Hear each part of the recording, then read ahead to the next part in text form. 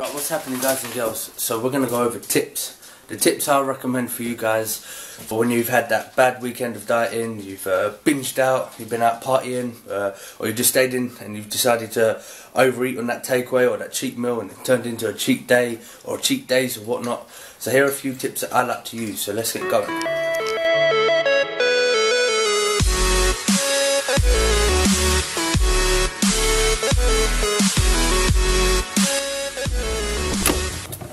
Tip 1.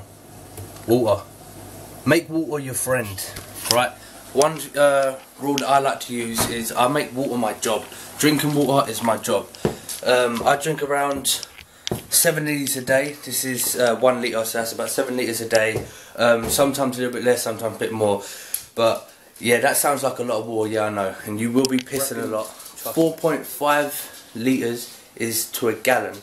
So if you work in gallons, that's how you can work out. But yeah, I drink 7 litres a day, or I try and aim for 7 litres a day.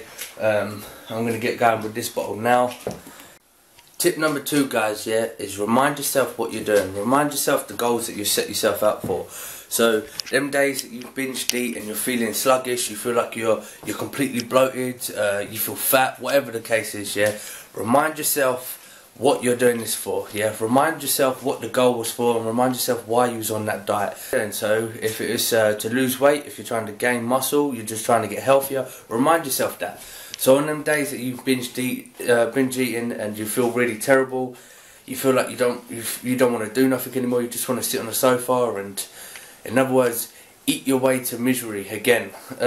Sit there and remind yourself what it is that you're doing and why you're doing it. Tip 3, guys. Track everything. Track your goals, track everything that you've been eating, all your workouts that you're doing. Literally track everything you do. It might seem impossible, it might seem a mission. It ain't that hard, guys, right? I track everything I do, every weights that I lift, every reps that I do, every food that I consume as well. With the food, I use MyFitnessPal sometimes. I like to check my macros, make sure I'm hitting all my macros on point.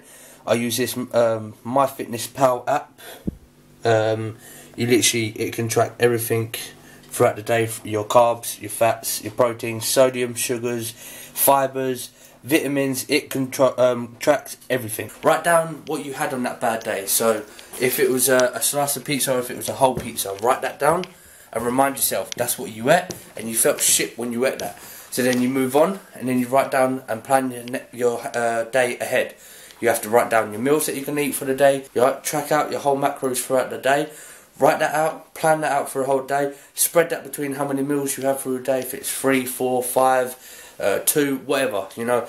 Plan them out for the whole day. Get on track and get onto it.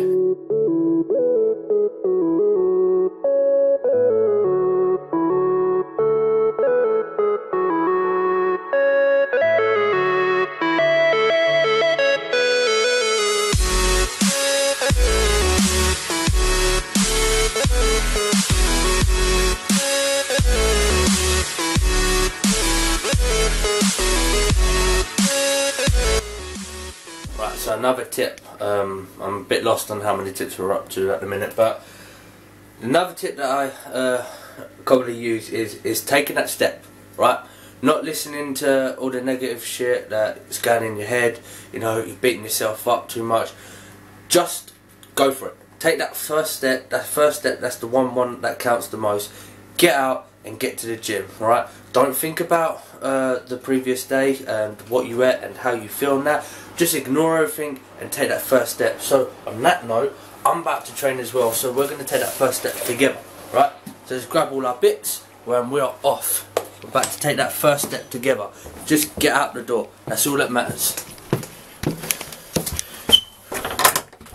Right.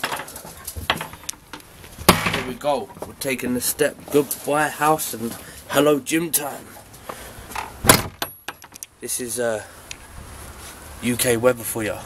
Right, this is the first step. This is the one that counts the most. Getting out and just getting to the gym. Just get the job done. Don't think about the past. Don't think about what you've done. Just get out there, get that workout done, and you'll feel a lot better. Another tip, a lot of people like to use music. Music helps lift us. Music helps get us in that mood, lift up the vibes and that, get us back into that positive mood. So wherever tune it is, just get the radio on, get your headphones on, wherever it is, get that playlist going. I know a lot of people have their gym playlist. Get that raving through your head, get it going through your ears, the music's pumping, just get going. In the middle of the fight, I'm so cool. Everybody wonder how I go through all of this. Half a bitch with a broke you came, I smell like a rose, even more too. Worldwide by coast, low niggas out. Trying to use my phone here as a tripod.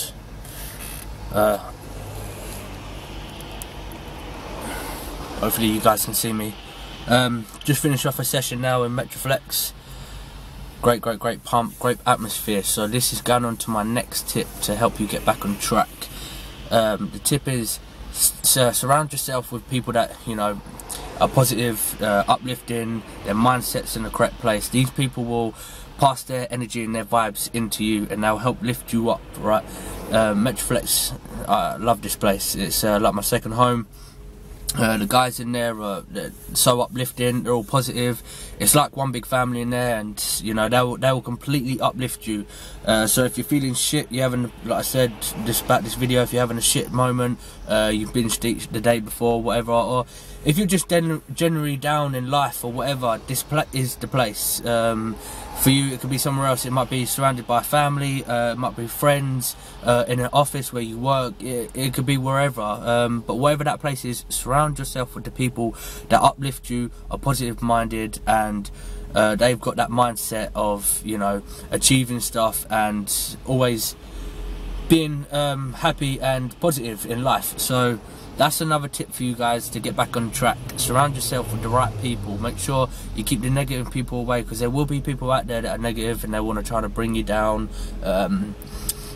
You know, they might see what you're doing with your life, and because they can't do it, they're going to try and bring you down to their level, and that's jealousy, guys, right? Because they can't get to your level that you are achieving, and they're jealous of that. So what they're going to try and do is they're going to try and pull you back down to their level, so then they can become bigger than you.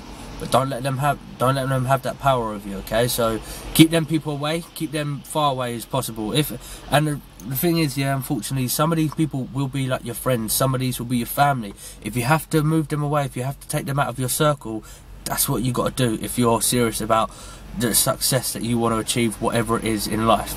So the negative people, get rid of them, get them out of your circle. Keep the circle small, full of positive minded people, and help them. Let them help you lift yourself up. That's tip, I'm a bit lost at the moment, that's tip 6 or 7.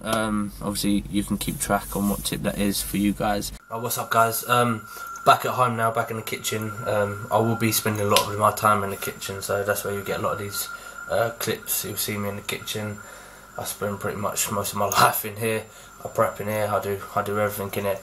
But I didn't get any footage in Metroflex. I got caught up talking to a few people and friends and that. Haven't been down there in a while, so got talking to them, and then I've got to shoot some videos for you guys. But when I was in there was another tip that I wanted to provide for you guys. Another one is cardio. Obviously the day after you binged eat, or you know, the topic that we're on about, the first thing that everyone's got in their mind is, I've got to do cardio, I've got to do hours and endless minutes of cardio. So if you are going to do that, like, my best tip for you is choose the cardio you like best, right? Don't go doing cardio that you hate, you know. So for example, if it's running, you know, you hate running, you can't stand it, whatever, but the day after that massive binge and you feel like you got to do the cardio, don't go doing running. If the running is on your schedule, it don't matter, you know.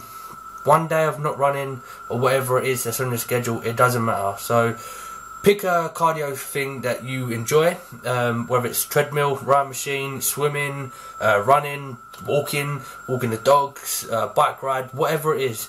Pick your favourite cardio session, get out there and do it. You know, this makes it a lot easier for you when it comes to that day after that massive binge. Obviously you're feeling so bloated, and it happens with a lot of guys and girls that they feel like they got to do cardio, and they've got to do stupid amounts of cardio to burn this cheat meal off, or cheat day, whatever it is that you ended up doing. Yes, it is correct, you will have to do a lot of extra cardio if you have binged eat, but the problem is it depends on what you've eaten. You know, if you've eaten a whole pizza, 2 packets of biscuits, and if you completely went all out and binged, you're going to have to be doing a hell of a lot of hours on the cardio machine, so it's not technically possible for you to be able to burn all that off in that one day or that one cardio session that you're about to do. Obviously it's a bit different if you had, let's say you had a cheap meal and you're still feeling bloated after. You know, this all obviously depends